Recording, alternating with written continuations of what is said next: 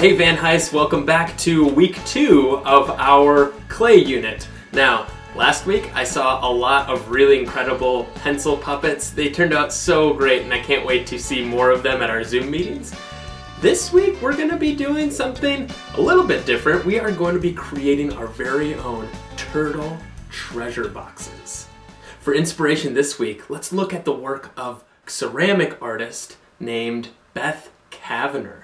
Beth Kavanagh creates these really great animals out of clay. Some are kind of small, some are really big, but they all have really interesting textures and colors. So thinking about Beth Kavanagh's work and how we can create something animalistic with our own clay, we're going to try out a fun project that will have you creating your very own turtle treasure box. You want to know how to do it? Keep watching. Okay, so today we will be using up the rest of our model magic clay. So remember, last time we used about half of what was in here for our pencil puppets. Isn't that right, Paulina Penguin? Oh, that's right. We were made out of the model magic clay. Right, Chadwick? Oh yes, right you are, Paulina. So, first thing I'm going to do is get out all of my clay colors. I have my yellow, my blue, and the green that I was able to mix using those two. I also have a few things that I'm going to be using as tools today. The first thing I want you to think of is which color do you want to act as the body for your turtle? So to make our turtle's body, what I want for you to do is this.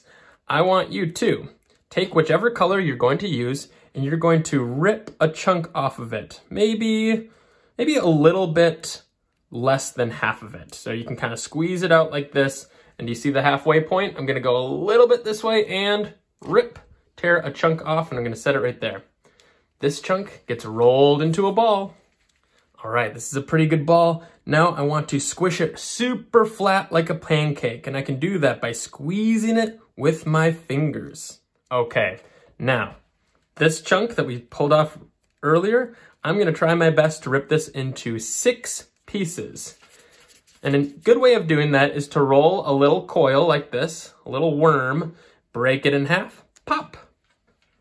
And then I'm going to break each of these pieces into 3 parts. 1, 2, 3. Now you might have some different size pieces. I'm going to grab whichever one I think is my biggest piece. That's going to be my turtle's head, and I'm going to put it right up here just for right now. I'm going to roll each of these into a ball, and then I'm going to squeeze them out to make my turtle's foot or leg. So I can one by one press these onto my main turtle body. So here we go. Squish, squish, squish.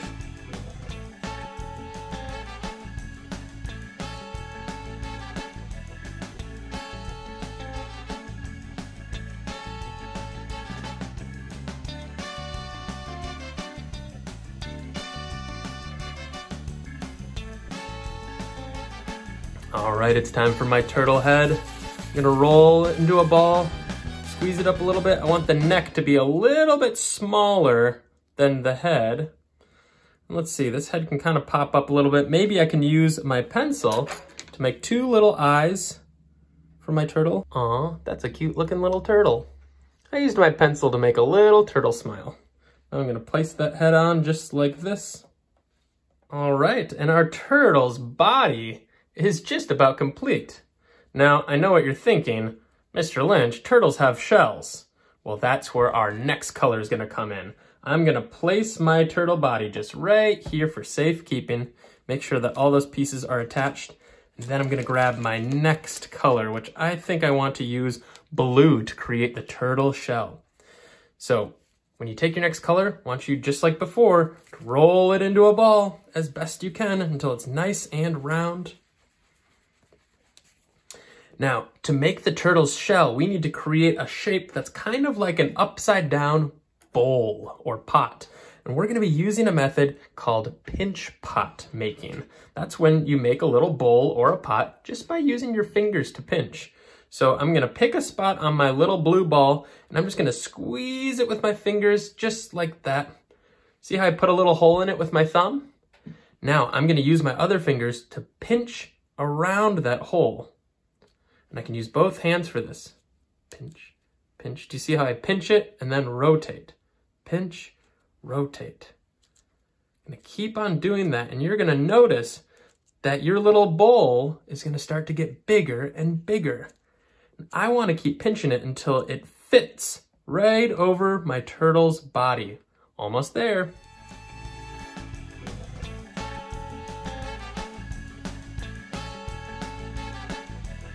Let's see, does it fit on my turtle? Oh, it does. That looks pretty good.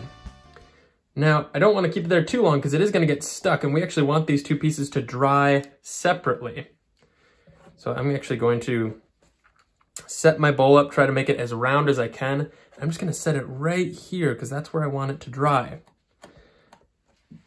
Now, we've got this last color, and this is what we're going to use to create the designs for our turtle's shell. So I'm actually going to move my shell right over here.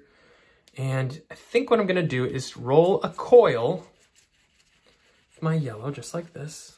And now I'm gonna cut this into pieces. Now I have this knife here. You could use your fingers or you could use something else. I'm gonna see what happens when I chop this into little pieces. Wow, I've got a bunch of little tiny yellow chunks here. I'm gonna try to flatten one with my finger. Squish. I wanna form a shape here. Maybe I'll try to make a diamond. And a diamond is kind of like a square because it has 4 sides, but 2 of the corners are a little bit pointier. There, look at that.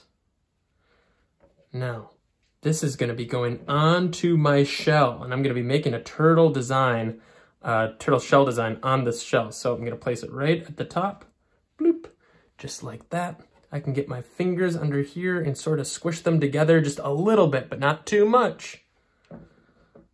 I'm gonna try to do that again and make some more designs around this one.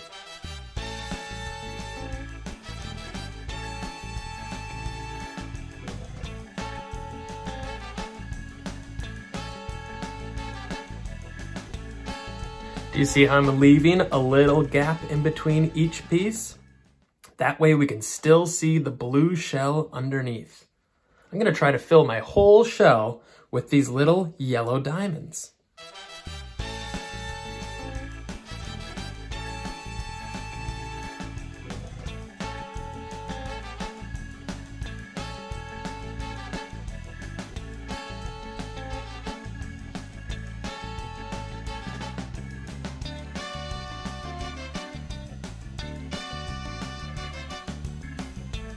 Alright, I've got all of my pieces on the turtle shell. I'm gonna just, with my fingers, go around and squeeze it all together a little bit more. That way there's gonna be a good bond between those 2 different colors of clay. And they should stick together. Looking pretty good. Let's see if it fits on top of my turtle still. Oh, yep, it sure does.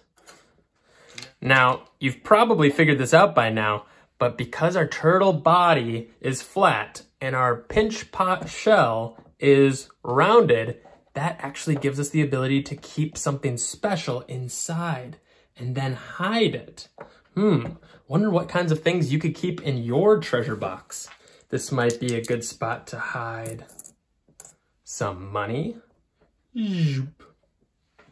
Or you could even hide candy.